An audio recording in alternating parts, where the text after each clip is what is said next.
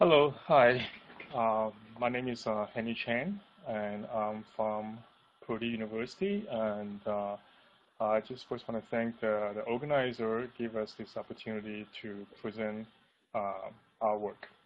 And as the first slide showed, today I'm going to talk about the role of activated CDC42 kinase in Drosophila spermatogenesis. So what is activated CDC42 kinase? So it is a non-receptor tyrosine kinase. Tyrosine kinase could be receptor or non-receptor.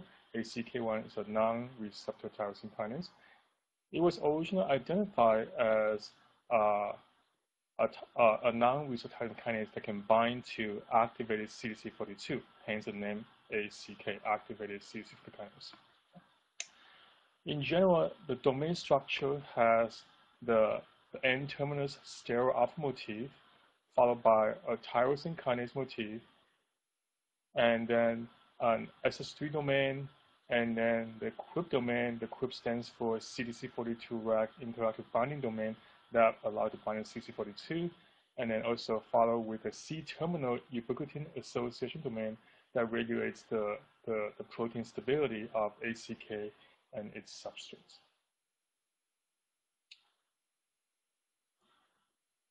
So when you compare ACK to other mammalian non-receptor tyrosine kinases, and there are 10 families, and then ACK is right here, a couple of things that stands out. First, the position of the SH3 domain is C-terminal to the kinase domain, and whereas the other non-receptor tyrosine kinase, they have the SH3 domain N-terminal to the kinase domain. So this suggests that ACK is regulated differently. The second thing is the presence of this QUIP domain. This QUIP domain allows ACK to bind to CDC42, which is a very important regulator of cytoskeleton arrangement and as well as cell polarity. So this ACK, which is tyrosine kinase, is important for sex transduction. In addition, it can bind to a very important regulator of cytoskeleton. So why is ACK interesting? So ACK has been implicated in cancer. So when you do comparative genomic study, what's found is that overactivity of ACK gene correlate with the ability of cancer cell to metastasize. In addition, in tumor samples, mutation in ACK has been found. This is primarily done by Tom Miller's group, and this mutation in the same domain, kinase, and then SH2 domain. Then when they measure the mutation, this mutation in vitro, they found this mutation usually increase the ACK kinase activity. So again, consistent with the idea that when you have too much ACK function, it correlates with cancer. In addition, in the prostate cancer, it's been shown that ACK can respond to activation of insulin receptor, EGF receptor, and it can activate downstream oncogenes such as androgen receptor, AKT, or even inhibit the activity of tumor suppressor gene WWOX.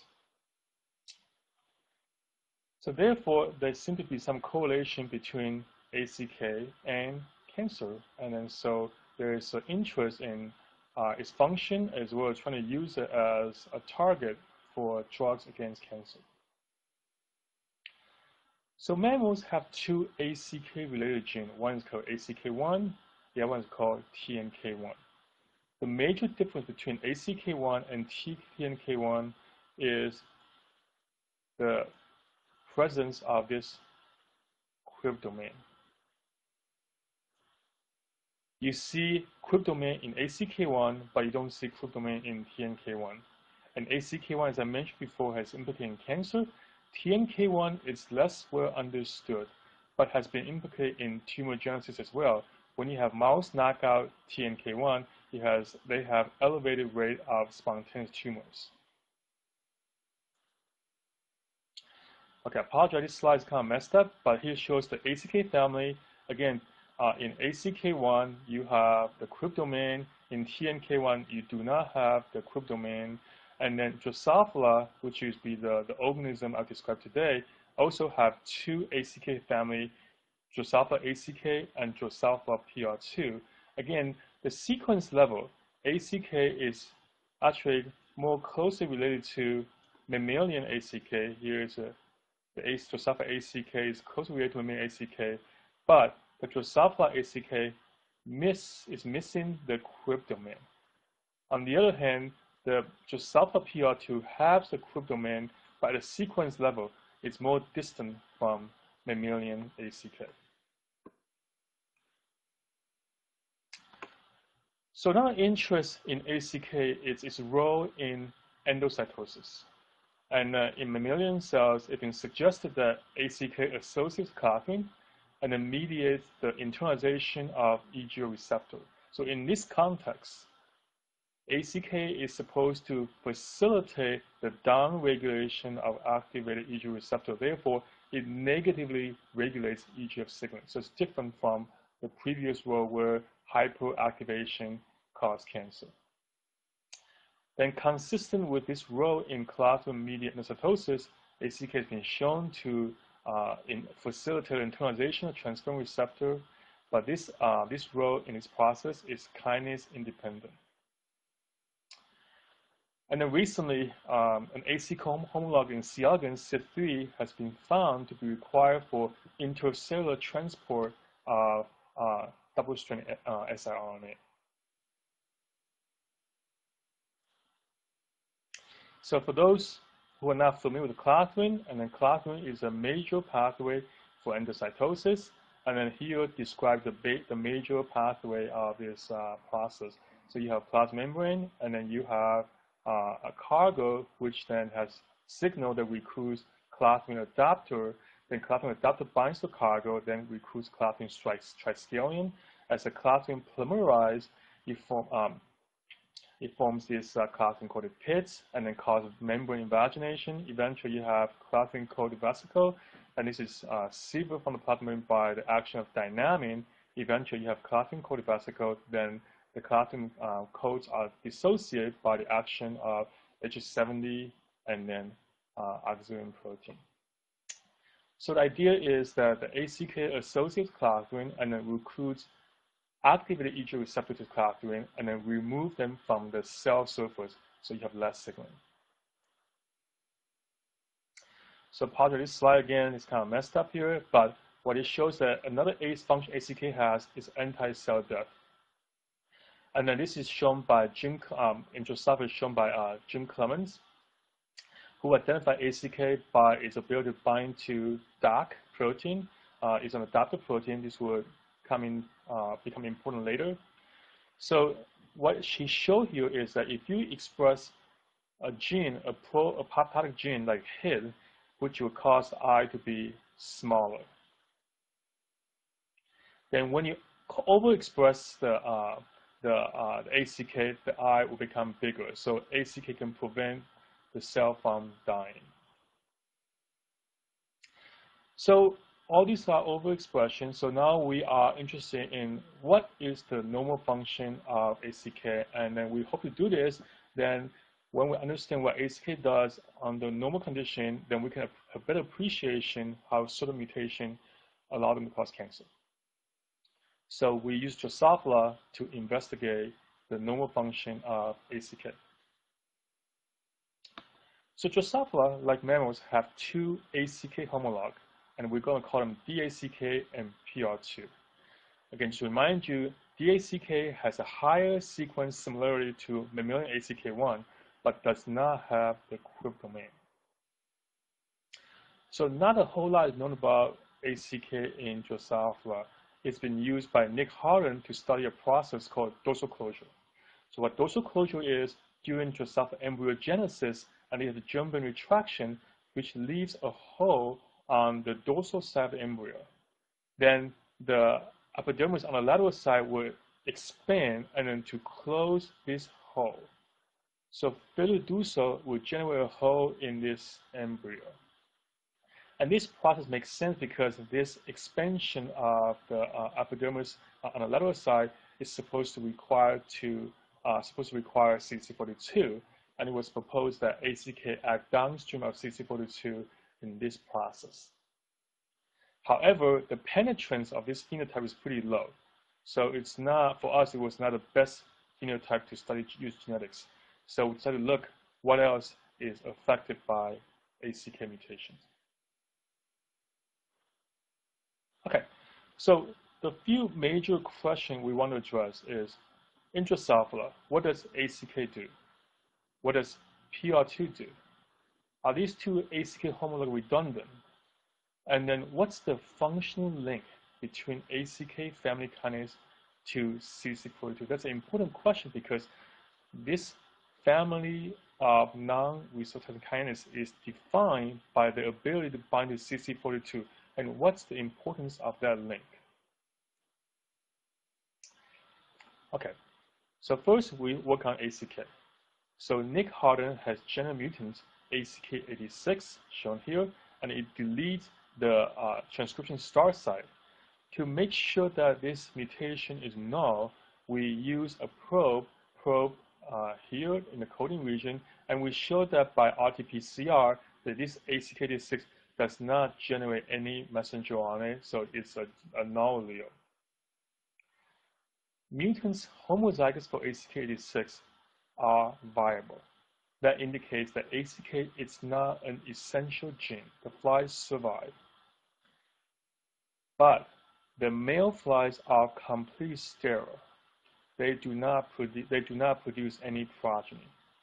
So to ask, this sterility is caused by prezygotic or postzygotic mechanism, we look at the ACK testes. So what you see here is a wild-type testes, and then carry a down-one GFP, which labels the sperm tail, and also labels phalloidin, which labels actin, and then DNA. So, but the important here is the down-one GFP, which labels sperm tail. So in a wild type, you can see spermatid developing in the testes. In addition, you see mature sperm being deposited into the structure called a seminal vesicle, labeled by the open arrow here. In ACK mutant, you still see spermatid developing in the testes, but when you look at the seminal vesicle, there are no mature sperms. So somewhere along the way, ACK mutation blocked sperm development. And then we are actually very happy when we look at the fly base to look at the ACK expression during development. ACK is expressed ubiquitously, but its expression is highest in male testes, consistent with the fact that we see male phenotype, male stereotype phenotype. So then to understand how ACK perturb sperm development, I'm going to give you a quick crash course on the Drosophila spermatogenesis. So here is Drosophila female and Drosophila male, and then the length of a typical fly is about 2.5 millimeters. Drosophila has unusually long sperm. The mature sperm in male average about 1.8 millimeters, almost the full body length. So when you open up the body cavity and then look at the testes, you can see each male have two pairs of testes, and then they coil around this structure right here, this tubular structure right here. And inside the testes, that's where the male germ cell develop. And then the sequence is such that you have a hub at the apical end. Then you have the germ stem cell right next to the hub. The germ stem cell undergo asymmetric cell division, generate a spermatogonium, which undergo mitosis, then meiosis, then generate 64 interconnected spermatid. Then this spherical spermatid undergo dramatic cell transformation, it elongate, reach 1.8 millimeter in length, and it's still connected. Then there's this process called individualization, characterized by this formation of this actin cone that moves along the sperm tail from the nuclei end all the way to tail end, and which will separate each spermatid into separate sperm. Then the sperm will coil, and then they will move to the seminal vesicles. Okay. Again, we were interested in this because we were studying clathrin, and then we know that clathrin is involved in, this is green, the clathrin involved in germ cells, and then we were interested in how ACK-associated clathrin may be involved in sperm development. Okay, so this slide seems very complicated, but it's not. Basically, it's wild-type testes and an ACK mutant testes stand for down one GAP, which labels sperm tail. Blue is DNA, and then phalloidin is the actin, which labels the actin cones. So in a wild type, you can see elongated spermatid. The actin cone have not assembled, number one. Number two represent the elongated spermatid where the actin cone just assembled. And number three labels the spermatid that the actin cone have departed. So in wild type, you can see all three stages. In the mutant, you can also see 1, 2, and 3, all three stages. So as far as the number of cell different stages, there's little difference between wild type and mutant. Then when we look at the migrating cone, in a wild type, you can see migrating cone here and the high mag showing in the inside here, and then showing the mutant here. Again, the morphology and the number of actin cone migrating look the same. The difference between wild type and mutant, the first difference we saw was in the spermatid coiling. When the individualization is completed, the spermatid became the coil. You see a nice coil in wild type, but we do not see coiling in mutant. And then we think the mutants, in the mutants, the testes actually, the germ cell has actually become tangled.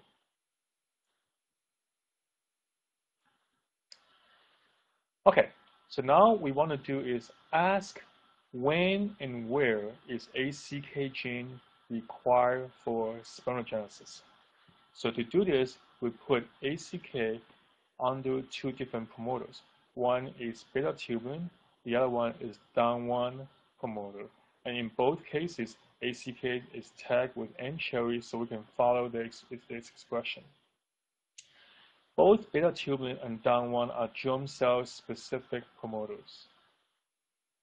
In beta-tubulin, the promoter is on during spermatocytes and then persists in an elongated spermatid. But the ACK expression disappears when the actin cone begins to move. The down-1 promoter is also germ cell-specific, but comes on much later. It comes on when the actin cones are assembled. Again, ACK disappear when the cone begins to move. So here, this slide should summarize the expression temporal pattern of the two different transgenes. And what we show here is that ACK homozygous, the flies are sterile and there are no sperm in the seminal vesicles. But if you put ACK back under beta-tubulin, now you can restore male fertility as well as the presence of sperm in seminal vesicles. So it's rescued. On the other hand, when you put a down-1 N-cherry back, the male remains sterile and there is no sperm in the seminal vesicles. So conclusion here is that the ACK is required for spermatogenesis in a cell-autonomous manner. In addition, we can pinpoint the timing of requirement is between the spermatocyte and before the investment cone assembly. So using the rescue as an assay, we can ask, are the ACK and PR2 function redundant? The answer is no. If we put the ACK back, we can get a rescue. We can get a rescue here. If we put a PR2 back, we see no rescue. And if we put a mouse ACK back, even though mouse ACK has a quip, we still rescue. If we put the mouse TNK back, it does not rescue. So this demonstrates that the mouse ACK1 is the functional homolog of Drosophila ACK.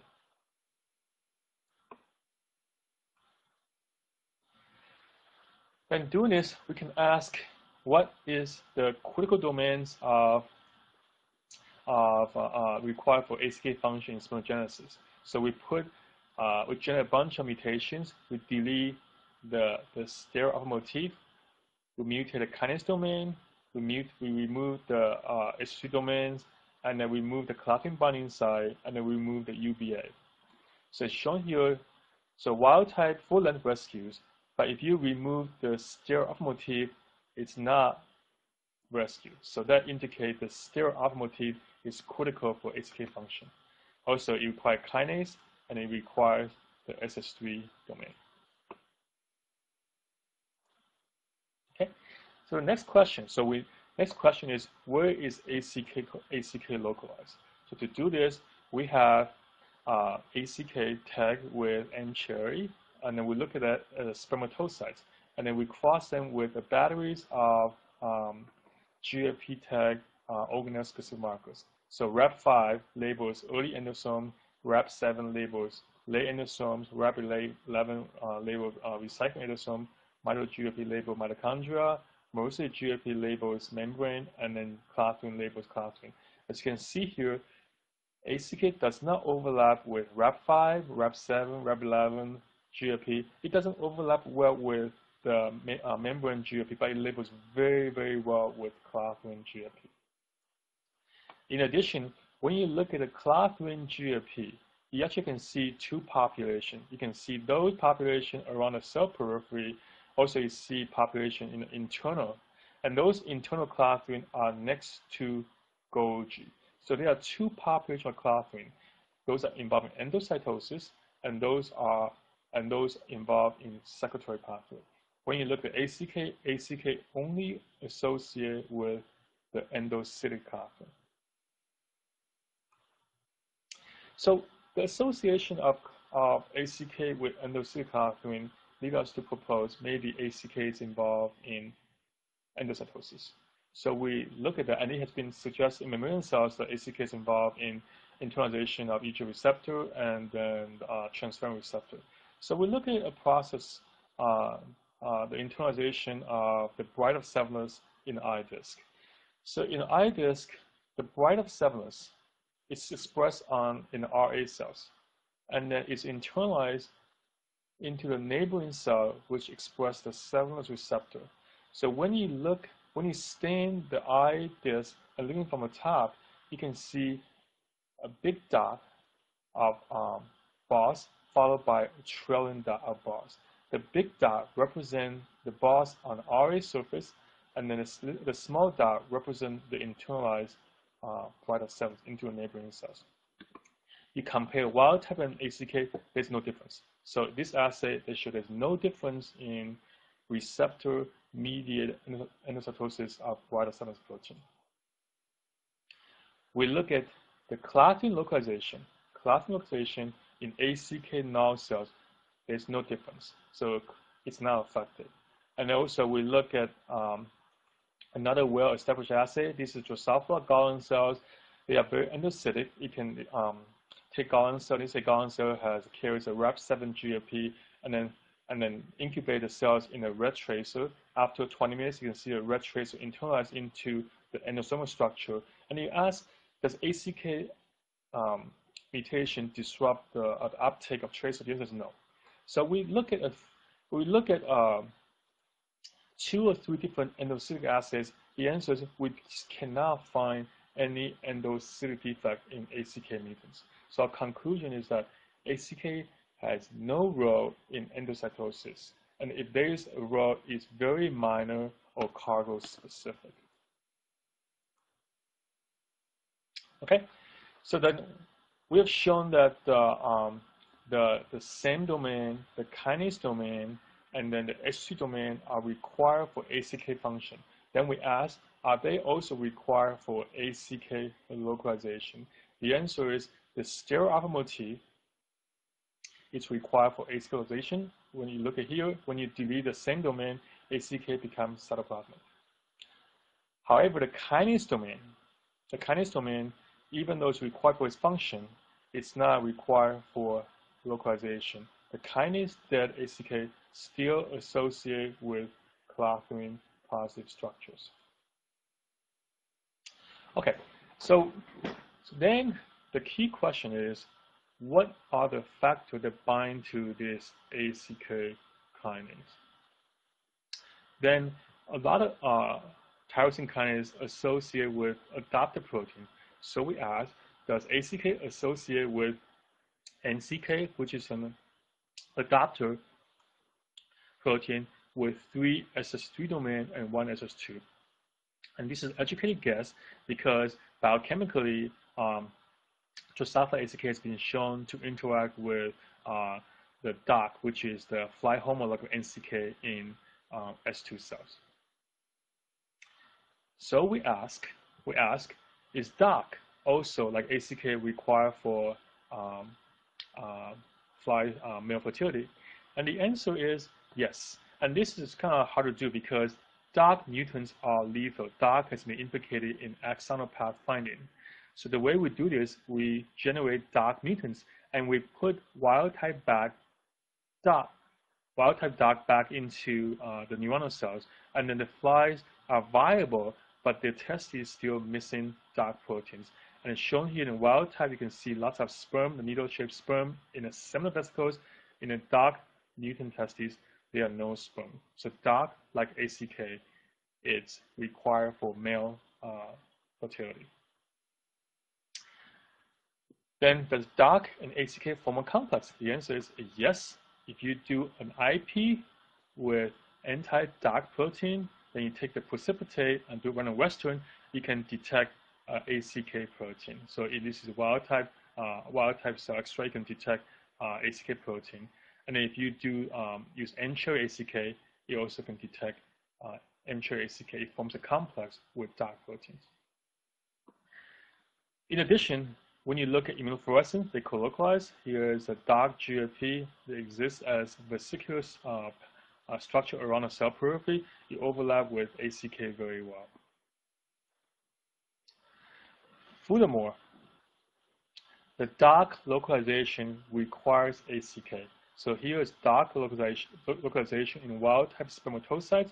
It is seen as vesicular structure along the cell periphery, but in the ACK mutants, that localization is gone.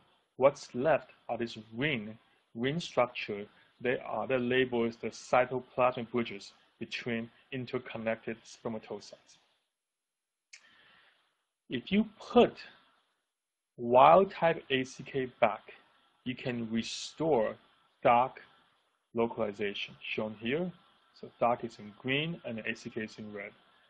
However, if you put the kinase dead ACK back, dAck remain mislocalized. So that says, very importantly, that ACK kinase activity is required for dAck localization. So then we ask the dAck protein which domain is required for its own localization. The SS3 is thought to bind to protein-rich region of other protein. The SS2 is thought to bind to phosphatyrosine. So wild-type dAck, again, you see vesicular structure along the cell periphery. When you mutate the SS2, that localization is lost. It becomes cytoplasmic. If you mutate the SS3, it remains vesicular. So that suggests that SS2 domain is critical for dAck localization. In addition, we can do a co-IP, and we notice that when you mutate the SS2, the ability of dAck to co-IP with ACK is reduced from 100% to 25%. So dAck is critical for its localization as well as ability to interact with ACK. Okay, so another important thing is ACK is autophosphorylated. So this is shown in this simple Western here. So we immunoprecipitate full-length ACK and then kinase the ACK from testes extract, and you can detect a protein by blotting with antibody against the N-cherry. Then when you blot the same blot with 4G10, which detects phosphotyrosine, you can detect the ACK protein, full-length protein, but not the kinase that protein. So that suggests that ACK is phosphorylated, and then that phosphorylation requires its own kinase activity. So we conclude ACK is autophosphorylated. So what we think is going on is that ACK dimerized through the same domain. And that same domain is critical for dimerization. So if you delete the same domain, ACK cannot dimerize and it's not functional. Once ACK dimerized, it autophosphorylates and then generates phosphotyrosine, which allow the SH domain of dAck to bind to the phosphotyrosine, then which leads to, in Drosophila, leads to spermatogenesis, but in cancer cells, it might lead to cytoskeleton arrangement to promote the metastases. So in summary, here are a few major findings. In Drosophila, ACK is not an essential gene, but it's required for sperm formation. ACK, although it lacks the crypt domain, is the functional homolog of mouse ACK1. The same domain, SS3, and the kinase domain are required for ACK function. ACK co-localized with clathrin, but has no apparent role in endocytosis. ACK kinase is required for recruiting dAck, and dAck is also required for spermatogenesis. And then ACK and dAck, ACK and PR2 are not functional redundant. Okay, so that's what we know about ACK. How about PR2? So here is the locus of PR2. And then we actually spend some time to generate strong mutations in PR2. And then the two examples are shown here. EM9 is a point mutation in PR2, and then excision 7 is a deletion in PR2. So when we cross these two mutations together, the fly die. This indicates that PR2 is an essential gene. So we remove PR2 function, the fly die. The question is, why do the fly die? So we spend some time to figure out where is PR2 required. So we put the wild type PR2 under different promoters. And what we found is that we put muscle promoter, the fly still die. And then, but when we put PR2 under these neuronal drivers, the fly can survive. So what this suggests is that PR2 is required for animal survival, and this requirement is required in neuronal cells. And use that rescue, we can again pinpoint which domain is critical for PR2 function. So we mutated kinase domain, we made mutation, point mutation to inactivate the SH3 domain, we made a point mutation to inactivate the crypt domain, and then the kinase domain is absolutely critical. Showing here, if you mutate the kinase domain, it cannot rescue. But the SH3 domain mutants and then the crypt domain mutants are still functional. In addition, if we put the ACK wild type, it cannot rescue. Again, shows that the ACK and PR2 are functionally non-redundant. PR2 cannot rescue ACK in spermatogenesis, and ACK cannot rescue PR2 in neuronal cell functions. Okay, so right now we actually have evidence that PR2 is actually involved in axonal pathfinding, but we're going to focus on its connection to Cdc42 because PR2 has the crypt domain and ACK does not. So to establish that link, we generate a system to look at Cdc42 function. So what is Cdc42? It's a small GTPase, and it cycles between the GTP-bound, the inactive state, and then the active state. And then so we express a few different Cdc42 under beta tubulin chromosome in germ cells. So here include the wild type, and then the dominant negative, and then the two constitutively active nuclei. So we do this for a few reasons. And then one reason was that we were actually very intrigued by how the spermatid elongates. It goes from a spherical cell to a 1.8 millimeter cell. In addition, 64 cells do it in synchrony. How is that regulated?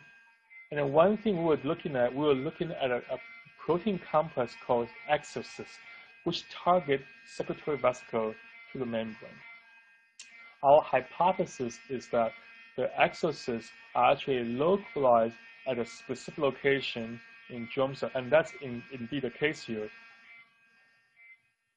You can see a SEC3, which is a component of exocyst. In a spherical cell, it's localized at different places, but when the cell begins to elongate, you can see exocysts are concentrated at the tip.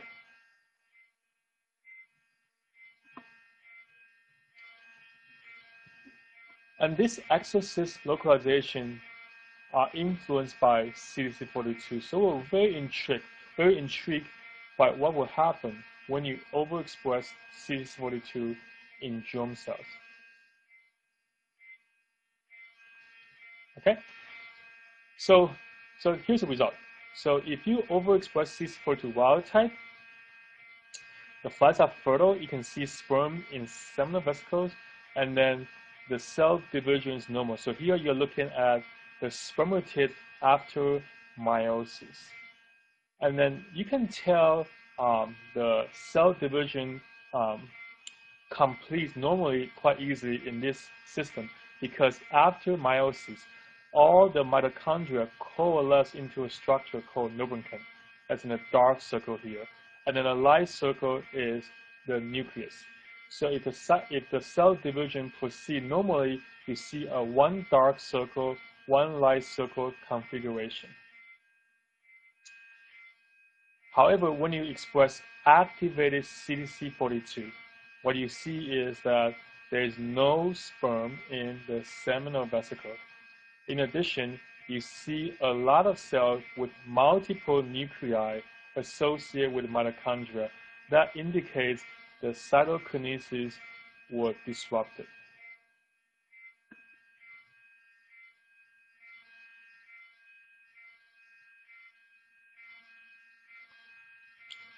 So why does Cdc42, why does ectopic activation of Cdc42 disrupt cytokinesis? This was sort of a mystery. I think recently a couple papers from Dave Perrin's lab and John Punger's lab suggest that you need to inhibit Cdc42 activation activity during mitotic exit to allow the septum formation. So if you have too much Cdc42 activity during mitosis, you actually disrupt the septum formation and you have aberrant cytokinesis. So what we think is going on is, in the fly is very similar, and that's shown in this slide right here. So here you have Cdc42 wild type labeled in GFP, usually labeled with Golgi and then plasma membrane. Spermatocytes also stain with 4G10, which labeled phosphotyrosine, so it's one of cell periphery. However, when you have activated Cdc42, for example, the V12 mutant, the Cdc42, instead of localized to Golgi, it localized to this very strange structure near the cell surface. And this structure also enriched in phosphotyrosine, as you can see in the 4G10 staining here. Moreover, this aberrant Cdc42 structure is not random. If you co-stain the cells with annealing, which labels the site of cell division, that's where Cdc42 V12 is localized. For some reason, that activated Cdc42 is recruited to the site of cytokinesis. Okay? So what is annealing? So in animal cells, the constriction at the mid-body is facilitated by this actin-myosin ring. The question is, what position the actin-myosin ring right in the center of the division plane? And quite a bit is known about this process. So this process requires a grouping called central spindling, which associate with the interdigit central spindles. The central spindling then recruit a protein called ACK2, which is a raw GTP exchange factor. So the central spindling recruit ACK2, then you have localized activation of raw GTPase, which then will, through raw kinase, will facilitate the formation of this actin-myosin ring, as well as the subsequent constriction of this ring. But this ring does not associate with the membrane. So there's another ring, the septin ring, which forms, and the septin ring is associated with the membrane. And the annealing is an adapter that linked the actin-myosin ring to the septin ring. So as the actin-myosin ring constricts, annealing coupled to a septin ring will actually also facilitate the septin ring to constrict. So Cdc42, as I showed in the previous slide, the activated version in Drosophila germ cell is actually localized to annealing. In addition, shown in here, the annealing localization is abnormal in Cdc42 activated cells. So here in the wild type, you see annealing nicely label the cytoplasmic bridges.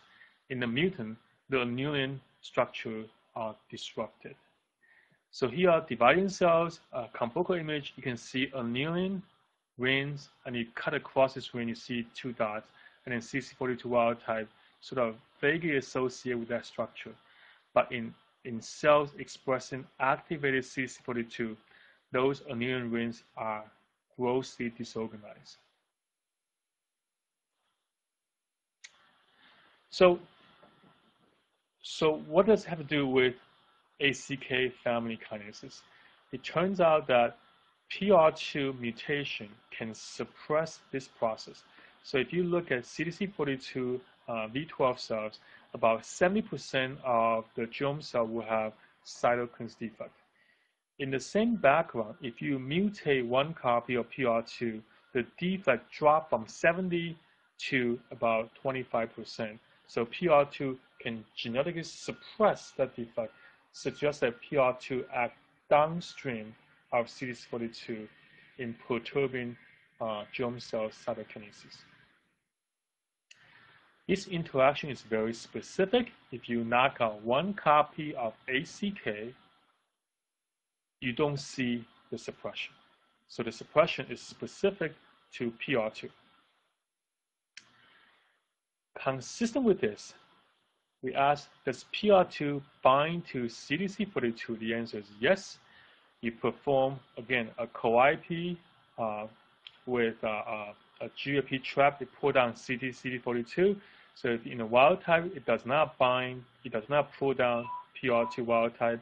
But if you cross PR2 wild type with activated Cdc42, now you can pull down PR2. So the implication there is that PR2 preferentially bind to GTP-bound Cdc42. Again, this interaction is specific. If you do a calliope with ACK, you see no interaction. So the summary here is that PR2 genetically and then biochemically interact with activated Cdc42. And then how about localization? So here is an M-cherry tag PR2 is localized along the cell periphery, and then here is Cdc42 wild type. They show a little bit of co-localization. But when you have Cdc42 V12, again, it forms this aberrant structure near the site of cytokinesis. You can tell PR2 is being recruited. So again, Cdc42 V12 binds to PR2 and alter its localization. So here is what we think is going on. We think expression of Cdc42 V12, which is a GTP-bound form, disrupts cytokinesis. And the way that works is that there's some recruitment event. We don't quite understand some protein that recruits Cdc42 in the vicinity of those annealing ring, septin ring, or atomycin ring. Cdc42 then, through the interaction with the cryptoman of PR2, then recruit PR2 to the same site.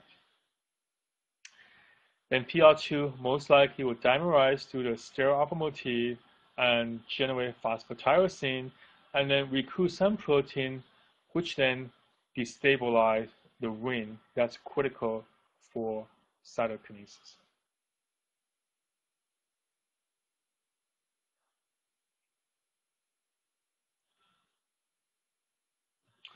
Okay, and then so at the end, so summarize here, we have shown you what we've done with the two Drosophila ACK family kinases. ACK is required for sperm formation, and then it acts by recruiting dAck to form some kind of multi-protein complex to promote sperm production. PR2, on the other hand, is required for animal viability, and that requirement is in neuronal cells. And our current hypothesis is PR2 is required for some axon pathfinding. In germ cell, when you activate Cdc42, you can disrupt cytokinesis. And that effect is mediated by PR2, but not by ACK. And we think that specificity is because PR2 has a cryptoman and ACK does not. So at the end, I would like to summarize, I want to acknowledge people who did the work, and then most of what I've described today is done by a very talented graduate, Abbas Abdallah, who did work on ACK, and Giselle and Abbas worked together characterizing PR2, and this work was done in collaboration with Jim Clements at Purdue University, and then here the funding from American Heart Association, American Cancer Society, and March of Dime. And that's the end of my talk, and I will stop for questions. Thanks.